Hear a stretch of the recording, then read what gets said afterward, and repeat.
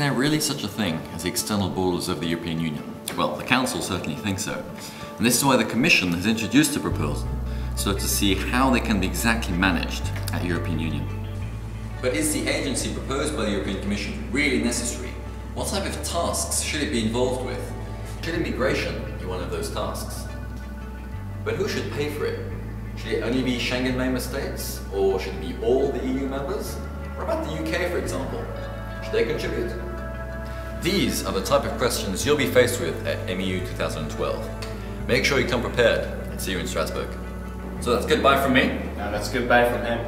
Make sure you read the preparation guide. It's fun. See you all in MEU 2012.